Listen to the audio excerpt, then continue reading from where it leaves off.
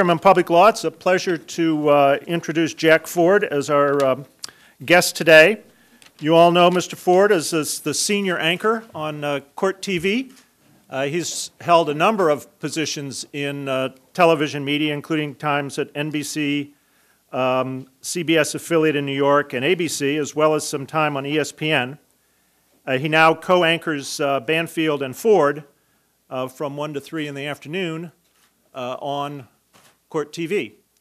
And he has a distinguished academic record from Yale University, where he was both a student and a student athlete on the varsity football team for 3 years, then a degree from Fordham Law School, and then, as I say, has spent a number of years covering law and trials and legal institutions in various capacities. His work in that regard has earned a number of awards, including several Emmys and a Peabody, as well as a number of others. And he's here today to talk somewhat generally about high-visibility trials, great trials, and the interaction between the media and the justice system, and also, of course, some particular references to our local large trial that's going on right now with respect to the Duke Lacrosse team members. So with that introduction, let me have you help me welcome Jack Ford to the podium.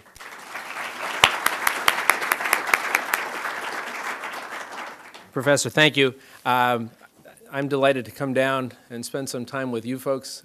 Serendipitously, I was able to coordinate this with Professor Schroeder and also with a basketball game tonight. So it is indeed a pleasure for me to be down here. What we wanted to... I think you're playing Yale. I'm not sure, but that's what I heard.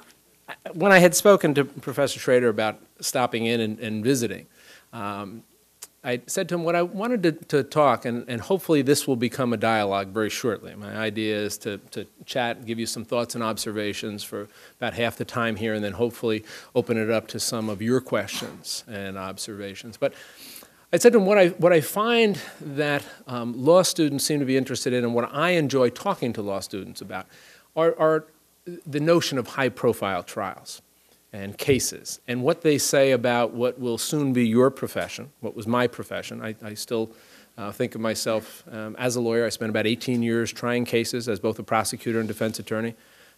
Tried almost 200 cases, everything from defended half a dozen death penalty cases to antitrust cases. So I still think of myself as a lawyer, even though I've been in the journalism business for almost 20 years. Indeed, I was introduced once recently as a recovering lawyer, which I thought was a sort of curious appellation. But I've always found that it's interesting for me to talk about it, and especially to talk to people such as yourselves who are soon going to be in that profession. You know, there's always been a fascination on our part with high-profile trials and cases.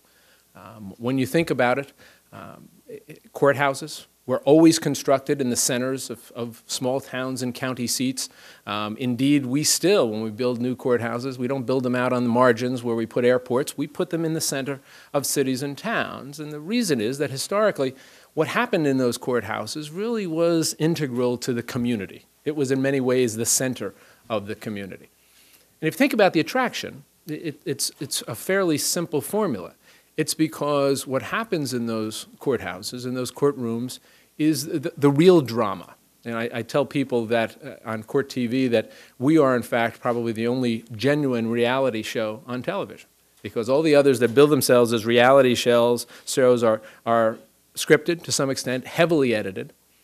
But what we do on Court TV is we show a trial from start to finish. We don't know what the result is going to be. It is real drama in real courtrooms, and I think that's the compelling part about what happens in courtrooms. It has all the elements of real drama. You start off with conflict, because if there's not a conflict, you don't end up in a courtroom in the first place. You have uncertainty throughout the course of that trial, and then ultimately you have some resolution. But what's interesting about trials is even with resolution, sometimes the resolution itself generates additional conflict. So you can see why there has always been that fascination and that attraction to what goes on inside of courtrooms. And in addition to that, in addition to the notion of the real drama and the fascination with courtrooms, what I often talk to groups such as yourselves about is the fact that those trials and cases can provide defining moments for professions. You know, just as with individuals, Professions have defining moments. And as with individuals, what's interesting is a moment doesn't necessarily have to be accurate to nevertheless be a defining moment. And we've seen that throughout the course of time, various trials as they apply to various professions. A couple of illustrations for you. The Lindbergh kidnapping trial. I don't know how familiar some of you may be with that, but I've always been of the opinion, and I actually, during the course of the first O.J. Simpson trial, and I covered both of those trials, but during the first one, people were describing the Simpson trial as the trial of the century, and I did a piece on NBC News comparing the Lindbergh trial to the O.J. Simpson trial, and came away from it absolutely convinced that the Lindbergh trial not only is a trial of the century, but probably was awfully close to the trial of the century. You know, it dealt with a hero of enormous proportion. We nowadays can't begin to imagine how big a hero Charles Lindbergh was back in the late 20s. You think, okay, you know, he flew a plane across the Atlantic. For us, doesn't seem to be a huge achievement. Then it was an enormous achievement at a time when the world was looking for a hero. And this sort of tall, this lanky, good-looking, very shy young man flies a plane across the Atlantic, and he becomes that hero. And the level of adulation, if you look back on it and talk with historians about this, was staggering. So that when that child was kidnapped, not just this country, but the world felt that they had been violated, that their child had been kidnapped. And when the body was found literally 3 miles from the home, and if you know the story, apparently the theory is during the kidnapping, the kidnapper fell from a ladder and the child was killed, probably right then and there, was buried some 3 miles from the house, and then the search went on for months for this child.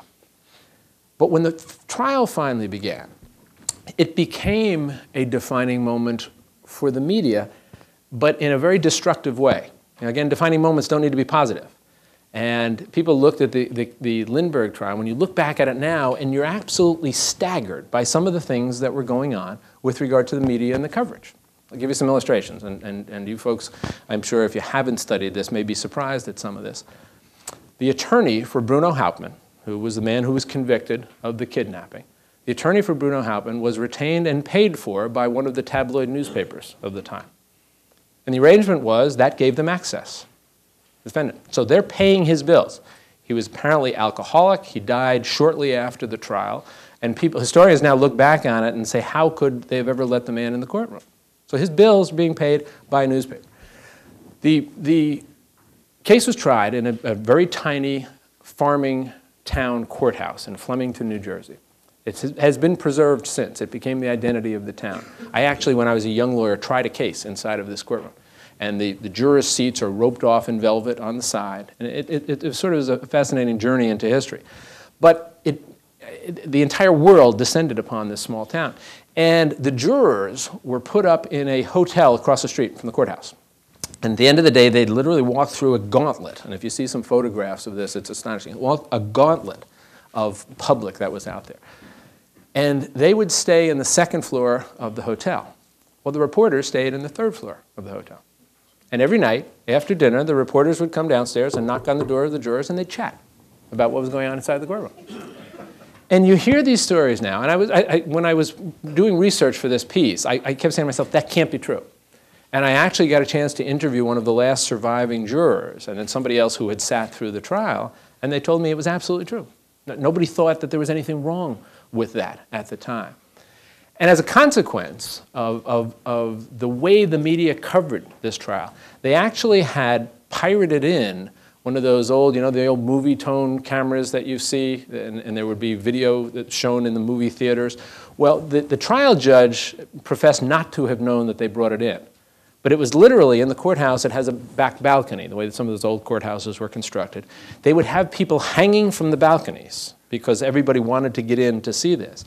And they had this movie tone camera up there cranking out film for a good portion of the trial before, for whatever reason, the judge finally banned it. And it captured some wonderful moments. There is film of Charles Lindbergh sitting in the courtroom testifying. And it was a fairly barren courtroom, just a chair, not a witness box, just a chair. And he's sitting there testifying. Also some film of Bruno Hauptmann, who took the stand to defend himself, being berated by the prosecutor and shouting back at him not to yell at me in this very broken German accent. But the consequence of all of this, when I talk about defining moments, is that there was a backlash against the media.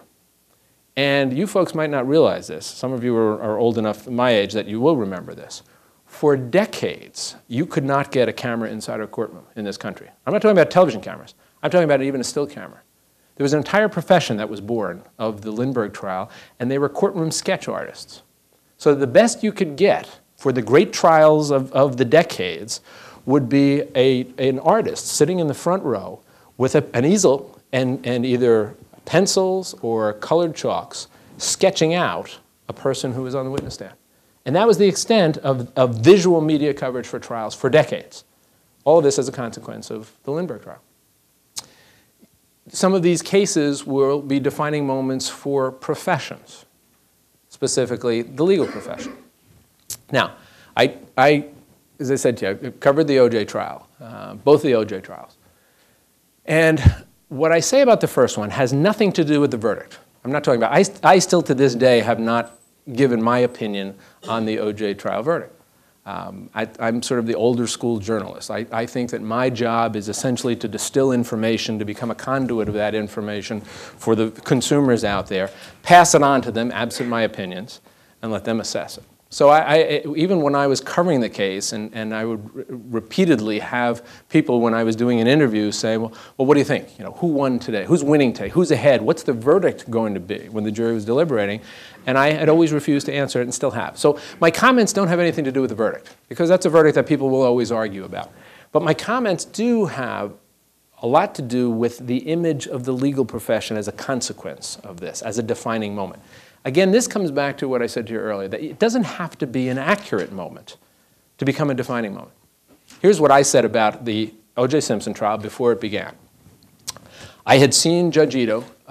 We had covered a case when I was with Court TV originally when it started in 1991 that Judge Ito had presided over. He had done a magnificent job with it. It was one of the few state prosecutions for the savings and loan frauds that took place back in the late 80s, early 90s. He did a wonderful job as a trial judge. Johnny Cochran and I had been friends for years. We had handled cases together back when I was trying cases. A very good friend of mine. Barry Scheck was a friend. We had covered a case at Court TV that Marcia Clark had prosecuted. I thought she was a marvelous prosecutor. I actually said on the air before this trial was started that I thought that this case, regardless of what the verdict was going to be, would be a high watermark for the legal profession. To give you some sense of how wrong I absolutely was. And I should have noticed that we're taping this, because journalists don't often like to admit when we're that dramatically wrong.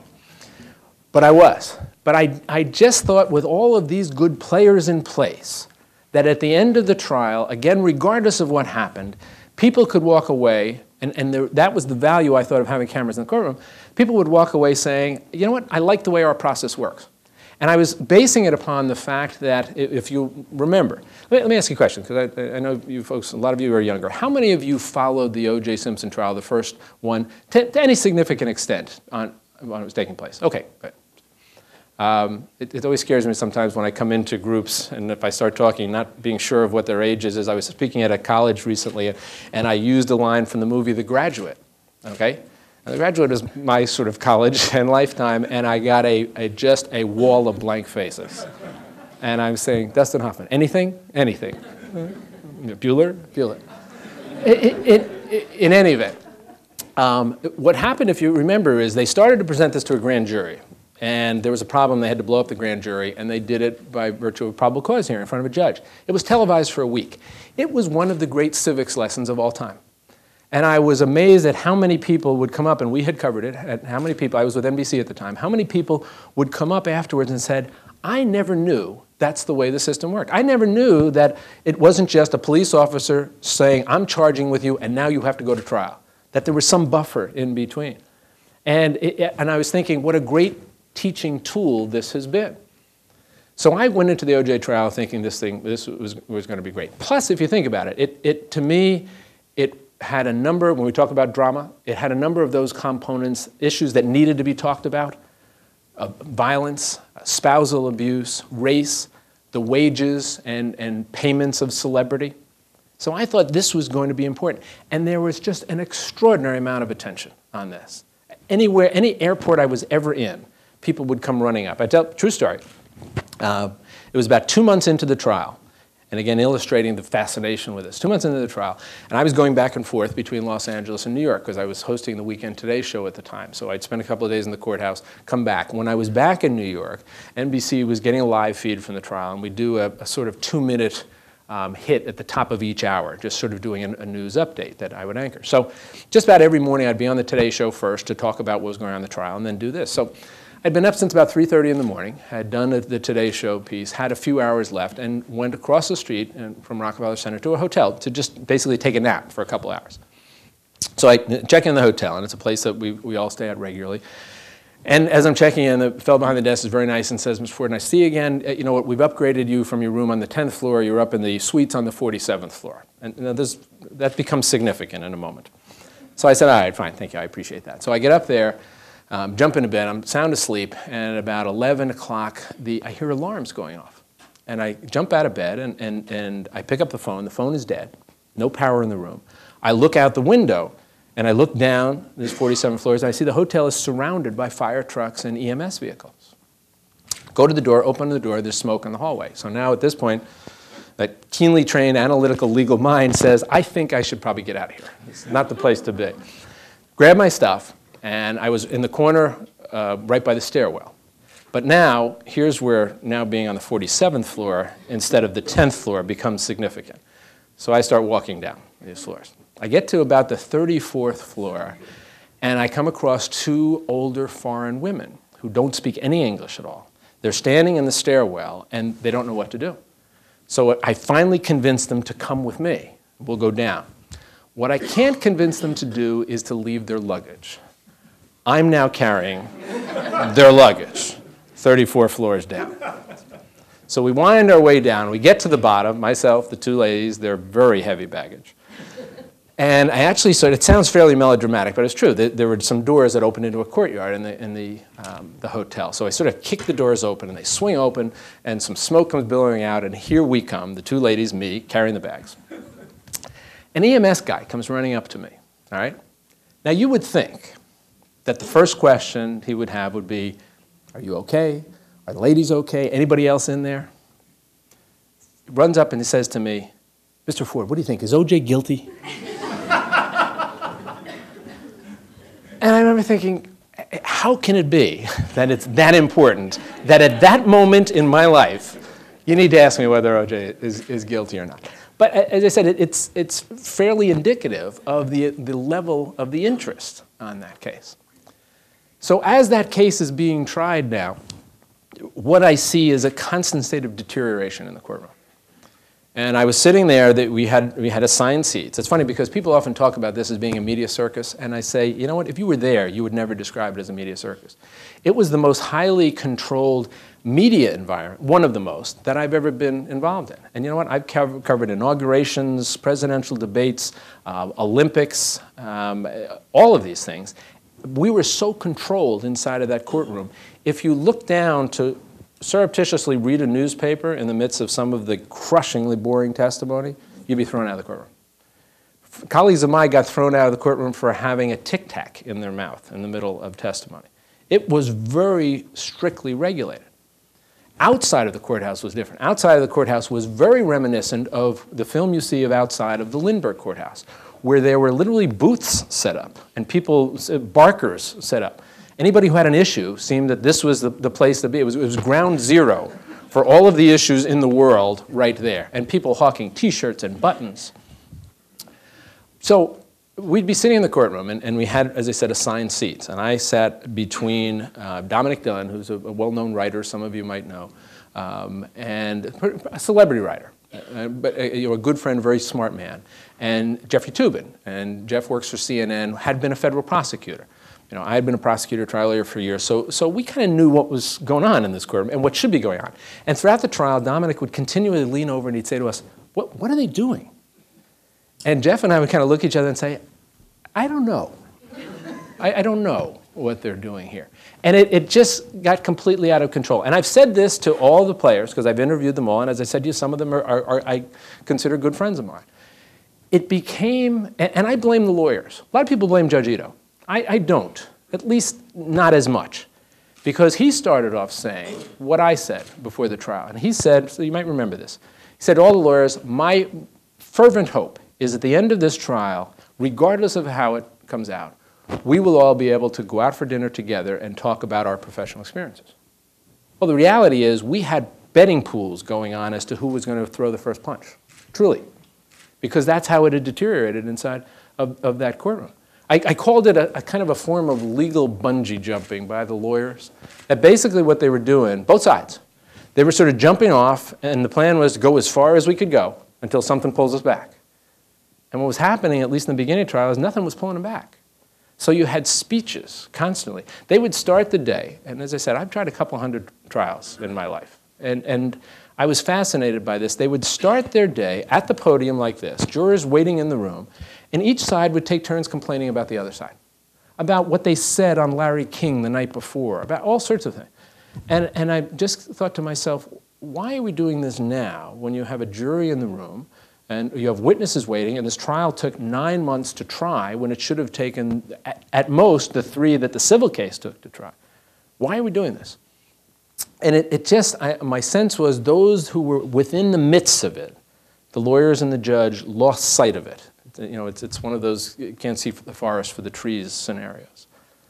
And it just continued to get worse, even when Judge Ito tried to rein them all back in, because you might remember he did attempt to do that for the last third of it, got the trial moving more quickly.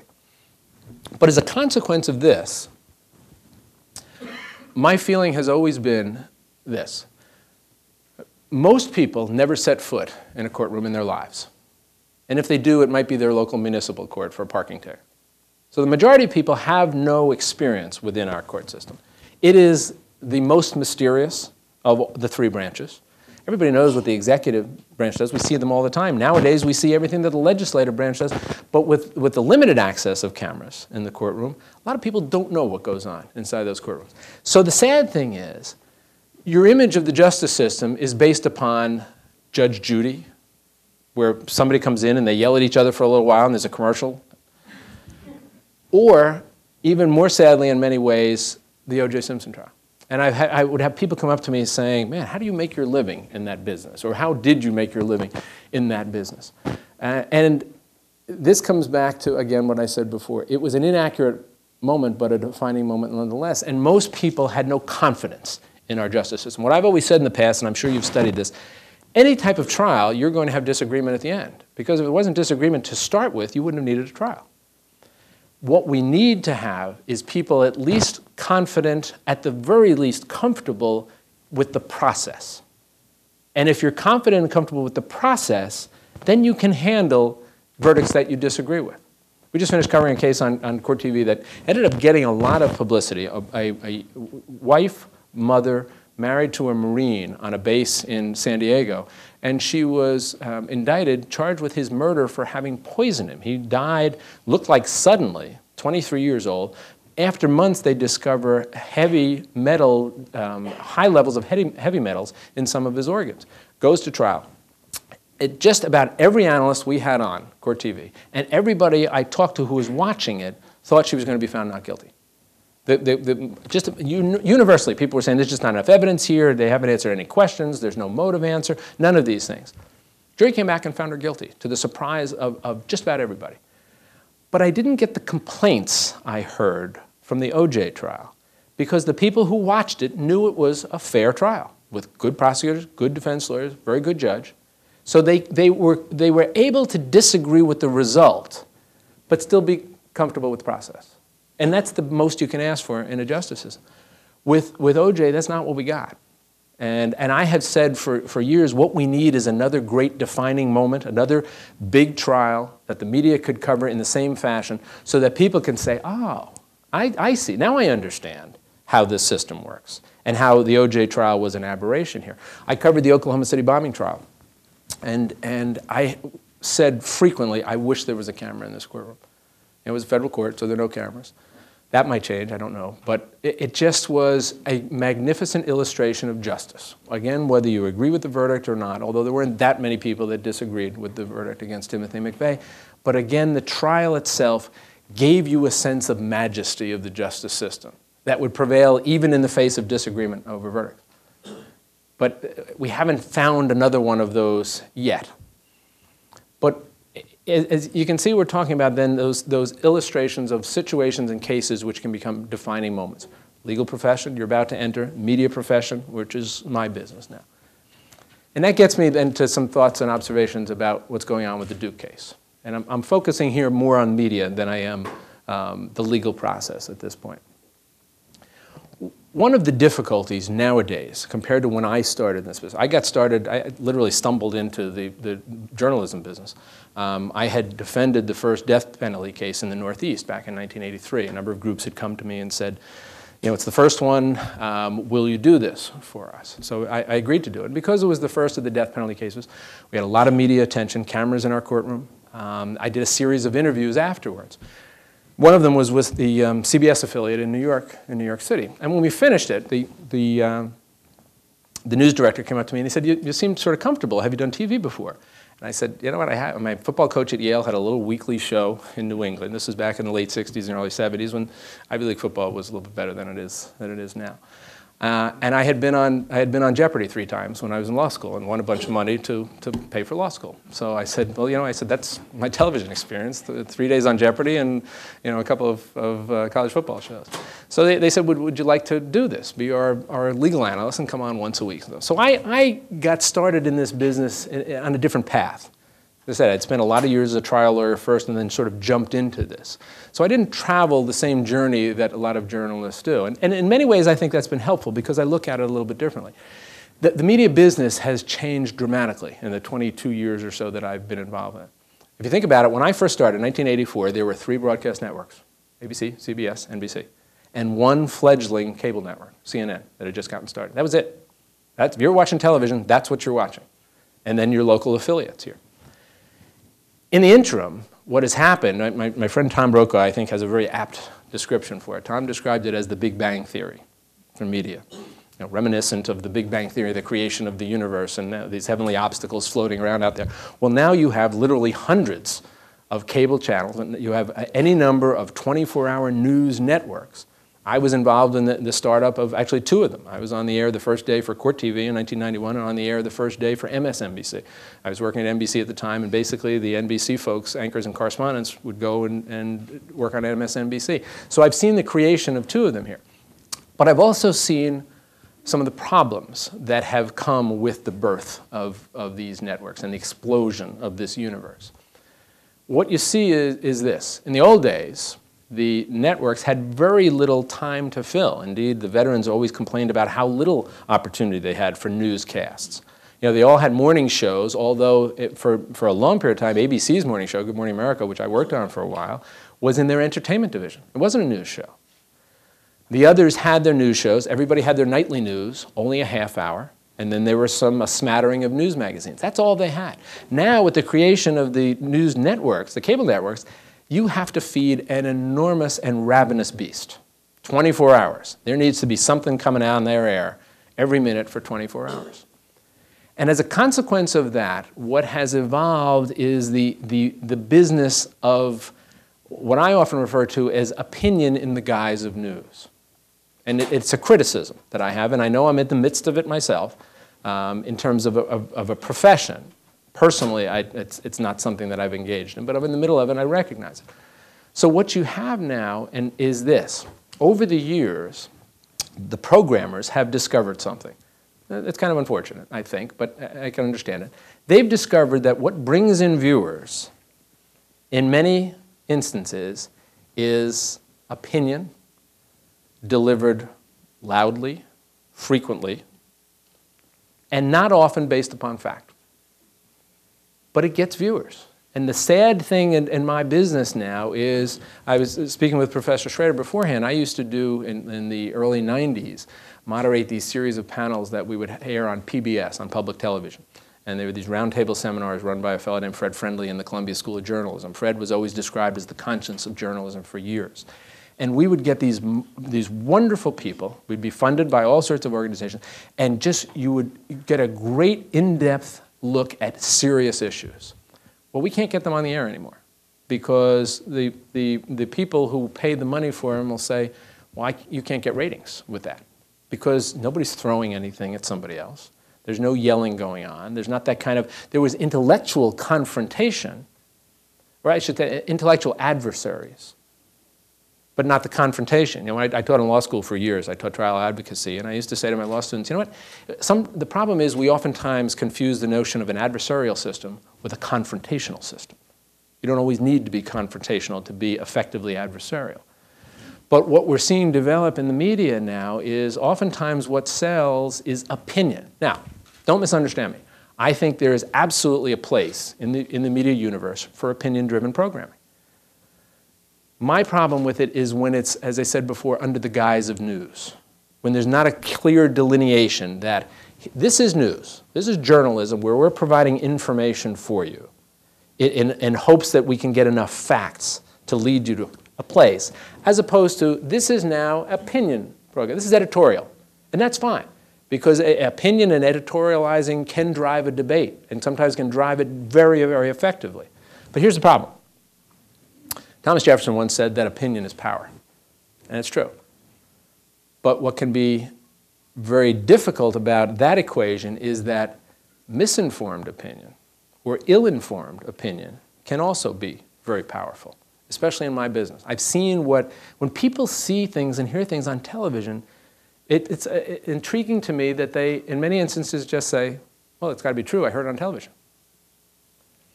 And this now gets me to my thoughts on the coverage of the Duke case. Again, understanding, I'm not saying there's no role. There is a very important role for that notion of opinion. But it should be characterized the way you see the good newspapers, where you have your front page, which is the reporting of the facts. You have your back page, which is the editorial page, where people give opinions. You might have an analysis section there, but it's characterized as analysis, which means not quite editorial, but not quite just hard fact reporting. There's more going on here. And the difficulty is that people watching the news channels now oftentimes don't either have the ability or the inclination or are not given the opportunity to delineate between what should be reporting of facts and what is opinion. Now here's one of the first things that I learned trying cases, and that is that you don't know what the answer is to a case until the very end of it, until a jury knocks and tells you what it is. And I have always been the first one when people ask me these questions, you know, what's going to happen? Are they going to be convicted? Will they be indicted? You know, and I am always very quick to say, look, I don't know what's going to happen. I don't know the facts. But let me tell you what both sides could be about this. And what has perplexed me and disturbed me about a good portion of the coverage of the Duke case is the certainty with which so many people have talked about it. And then the equally perplexing aspect of it is how that certainty has changed. You know, there's one of the great theologians said one time that too great a certainty in terms of justice can often result in injustice. And it's sort of an interesting thought. Because, again, justice is a process. It's not instant. So what has fascinated me then is this. I am the first to say, and I've said it repeatedly on all sorts of air, I don't know what happened in that house. Only a few people do. And I don't pretend to know what happened inside of that house. I have questions as both a journalist and a former prosecutor and a former defense lawyer that I would ask of both sides in terms of this case. But I don't have anything close to the certainty of facts that would allow me to stake out opinions here. And what we saw with the media coverage is this instantaneous judgment making. In the very beginning, first thing that you saw was the entire, not just the Duke lacrosse team, but the entire lacrosse culture was indicted and convicted. And again, I'm prefacing all this by saying, I don't know if anybody is guilty of anything in this case. Hopefully we'll learn that story. But I looked at that, I remember going on, I had done an ESPN show once for a year called The Sports Reporters, which was based upon issues. And so regularly, you know, I'll go on ESPN radio and talk about legal cases or sporting news radio. And I remember one of the anchors asked me this question. I said, all right, first off the bat, I said, full disclosure.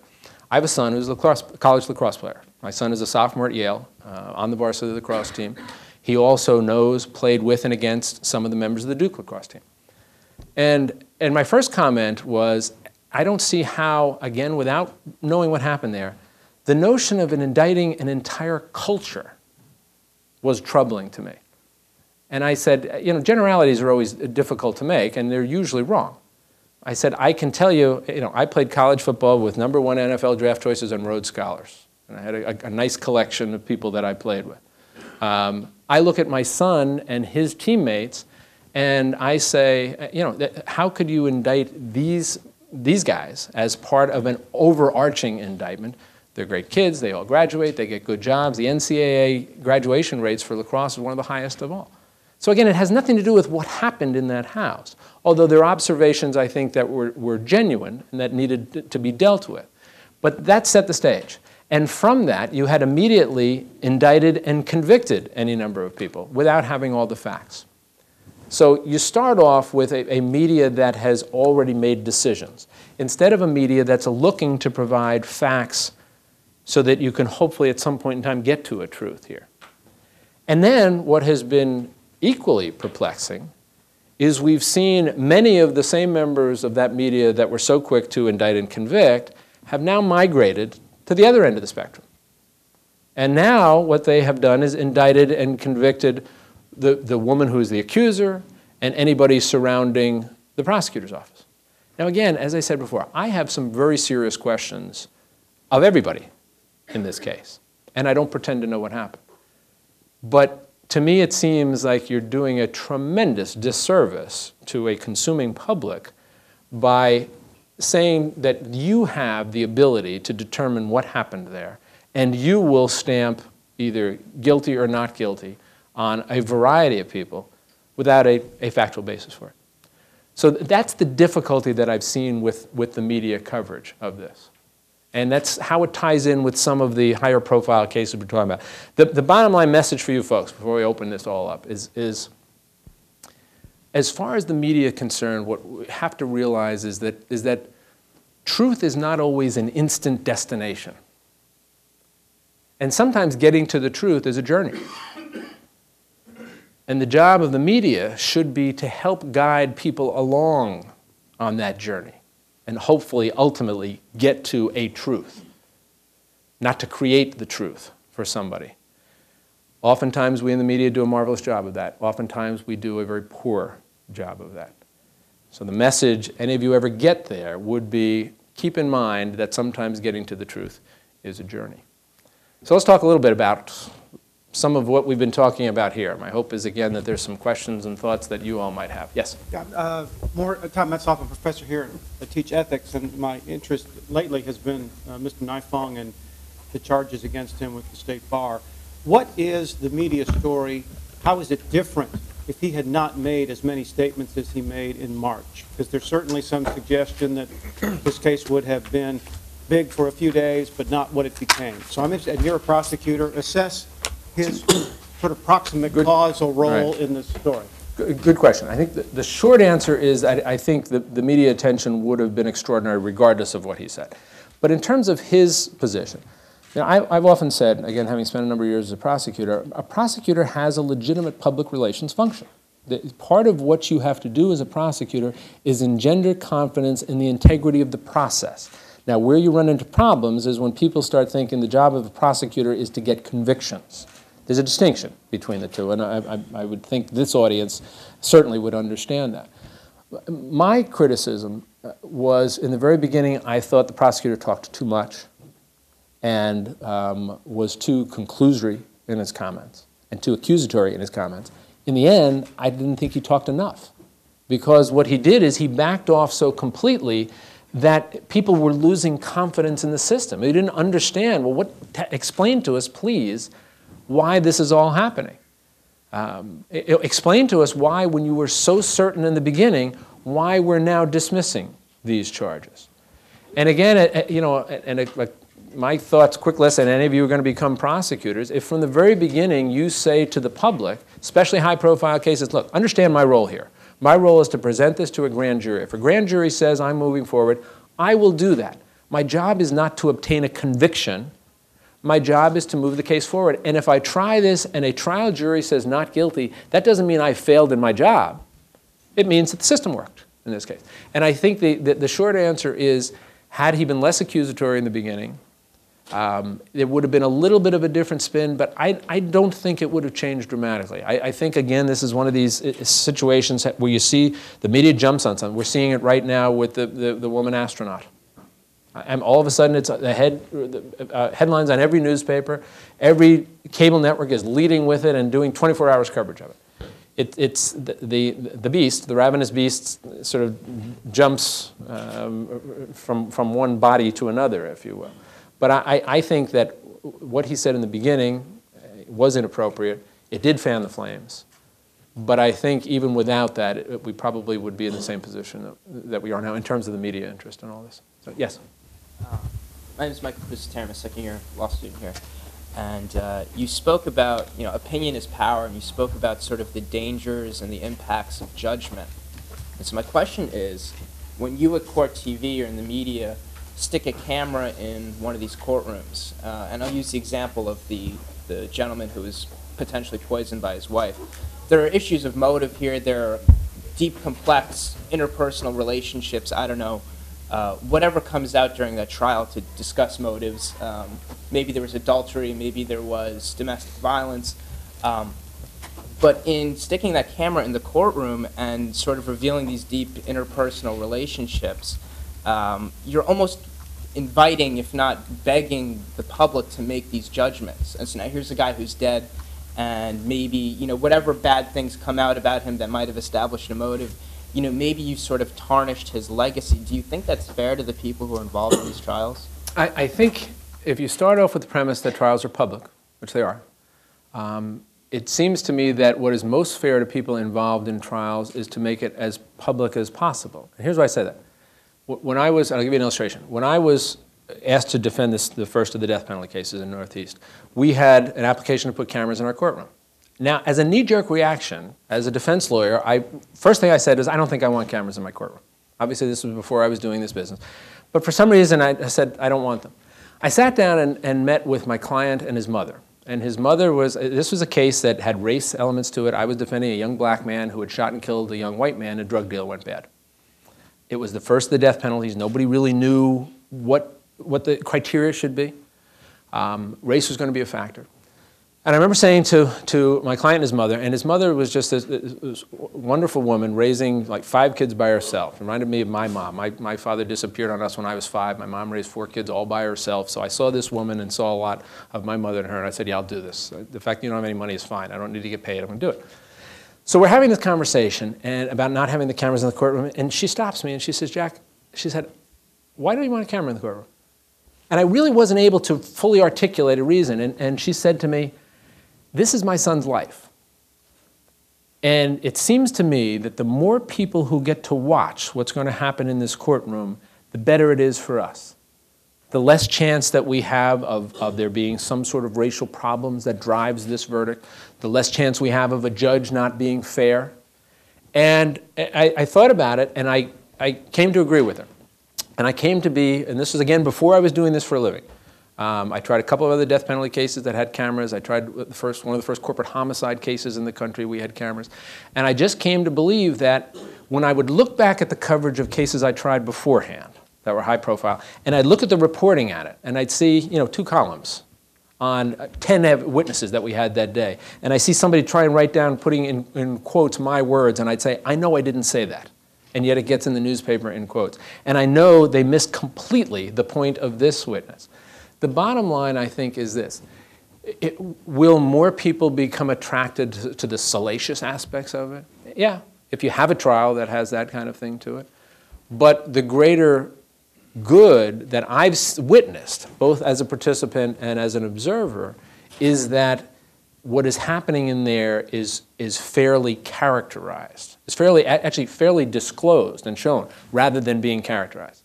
And to me, there's no substitute for accuracy. The camera gives you accuracy. You don't have to rely upon somebody, how fast they can write, sitting inside a courtroom and taking place. And it brings me a good question. How many of you folks, if you were asked this question, camera in a courtroom, does it belong, here's the caveat, with a trial judge making a determination it's the right type of case, trial judge making a determination that the right witnesses, if there are problems with witnesses or testimony, having control of cameras in the courtroom. How many of you, generally speaking, are in favor of the notions of cameras in courtrooms? Okay, all right. A little higher number than actually I find. Sometimes when I get out with the public, and again, a lot of this is a consequence of people saying to me, they condemn the cameras because of the OJ trial. That's another conversation we can have about cameras in the courtroom. Yes?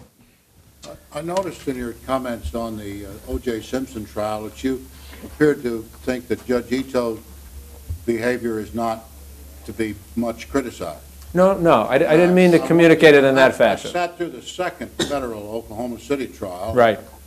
It was my view that Judge Maitch's control of the courtroom contributed to the public sense of, that what was going on there was all right, as contrasted with Judge Ito. Absolutely. No, I'm not. Unless he let him do it. No, I don't disagree with you at all. And if it sounded that way, I didn't mean it to be that way. Judge Maitch, as I said for the first one that I covered, I would have loved to have a camera watch him. I mean, some people were describing him as the anti-Ito. I think it's a little strong against Judge Ito. No, Judge Ito let things happen in his courtroom that he should not have let it happen in his courtroom. So I'm not trying to exonerate him in any fashion. But please. Because in the second Oklahoma City trial, we had some evidence maybe that courtroom cameras might not be good. There was a witness who had said, I'm going to be famous because I'm going to be a witness in a federal trial, and I'm going to make $1 million from that. Is the perception that you get famous by being on cameras something that affects witness behavior in a way that the jury system and cross-examination, all the things we're taught, can't quite get at? Yeah, it's a very good question. And you might be surprised at what we've found, and this is anecdotal, because I don't know that you can do anything other than anecdotally. We have had far more instances in our history at Court TV, now 16, 17 years, far more instances of witnesses opting out of going on camera than we had of instances of Cato Kalin-like instances, where somebody's looking, in our society now that creates instant celebrities. It used to be you were a celebrity because you did something. Now you were a celebrity because somebody said you're a celebrity. Well, Cato Kalin was the ultimate instance of that. But again, he's I think the exception. We have more often, and we probably should do some sort of statistical analysis of this, but I'm always amazed how often people say, I don't want to be on camera. And even though, and I'm not talking about victims in cases where you'd expect that, but just everyday people who are coming in to testify, and they say, you know what, I don't need my Andy Warhol 15 minutes of fame. I'd rather not be on it. So I think the answer to your question is, does that need to be a concern? Absolutely. I've always said the antidote to any problem that anybody raises about cameras in the courtroom, and they tend to be historically witnesses acting up, lawyers acting up, problems with evidence that people couldn't see, the antidote for all of those is a good trial judge. Because what we've seen is good trial judges manage their courtrooms. And part of that management process involves managing the camera. I'll tell you an interesting adjunct to the story I told about my client's mother wanting to be on, our case to be in the courtroom. First of all, she was right. The trial judge, who was a dear personal friend of mine, I actually spoke at sadly, both his retirement and at his funeral. But I would even say to him in lighter moments, he should have collected his paycheck from the prosecutor's office, because he was just absolutely another prosecutor on the bench. And when I was a prosecutor, I was delighted when I tried cases for him there. When I was a defense attorney, I was less than delighted. We put a camera in the courtroom, and I have never seen him so down the middle as a judge before or after. So there is that sort of consequence that I've seen firsthand. Again, it's anecdotal, but I've seen it. Judges, more judge-like, lawyers better prepared. The mother of my client, when it came time, we knew we were going to be at the penalty phase. As you know, death penalties, 2 trials, the guilt phase, the penalty phase. He had confessed. We knew we were going to get to be a penalty phase. And I knew if anyone was going to save his life, it was going to be his mother. The night before she was going to testify, she called me at home. And she said, Jack, I'm worried. I don't think, I know what I said about the cameras, and I like it. I don't think I can say what I need to say to save his life if I know I'm on TV. So we went in the next morning, I grabbed the prosecutor, we went back in the judge's chambers, and I said, Judge, I need you to turn the camera off when she testifies. And we had our argument, and the media attorneys were there, and the judge said, this is too important for me to run any risk here. So I'll give you an audio feed, but I'm going to turn the cameras off when his mother comes to testify. And she did, and he did not receive the death penalty. But it was an illustration, again, of how you can manage these things. You don't need absolutes. You can manage a camera in the courtroom, and it provides people with an understanding of what's going on, and a real value, I think, anyway, based upon that. Questions? Yes? What do you think about cameras in the Supreme Court? That's good. That's a great question. And I actually had a chance. I was speaking before a gathering of the federal judiciary once, and I had 3 of the justices in the front row. And as I said to them, I said, this is nice for me that I have the mic, and nobody can say, thank you, Mr. Ford, we've heard enough from you.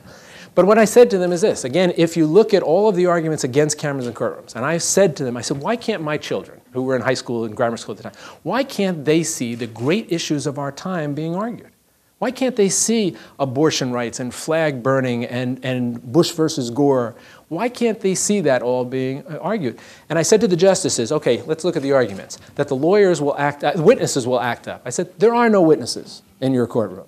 How about that the lawyers will act up? I said, well, you know what? I've been in your courtroom, and I don't think there's a real danger of somebody getting a top hat and a cane and dancing on a table to get their Andy Warhol 15 minutes in your courtroom.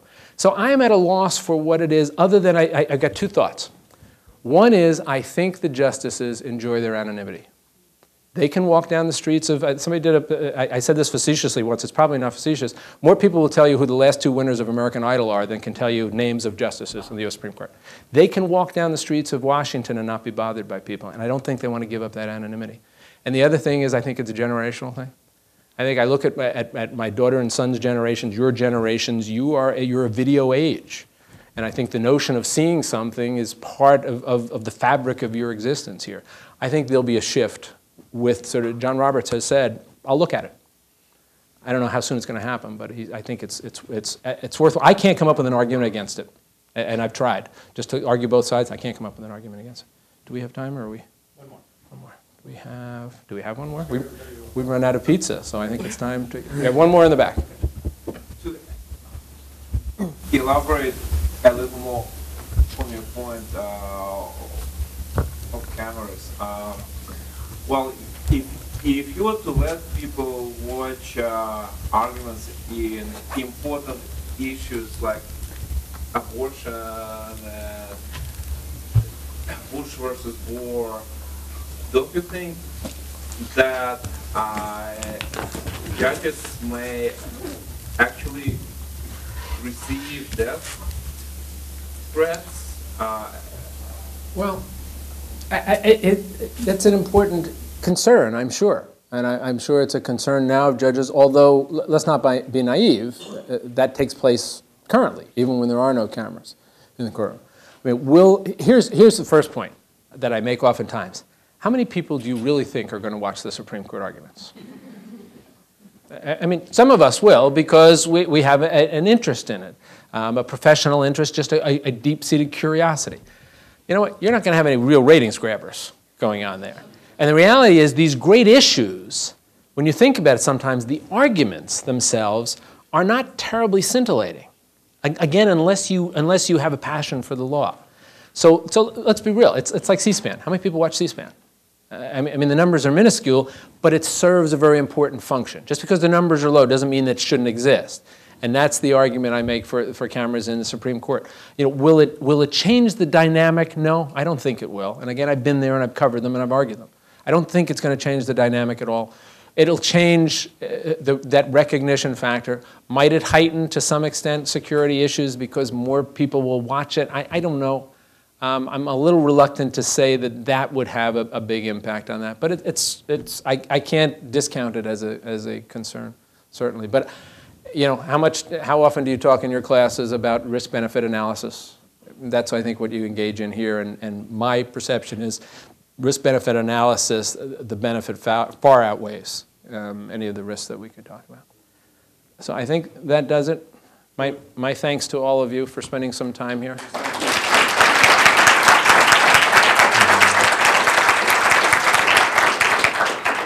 Just by way of announcements of future events, the program on public law has a couple of more lunchtime events planned for different aspects of the Lacrosse trial during the semester. So stay tuned to Duke Law Daily for those announcements when they come out.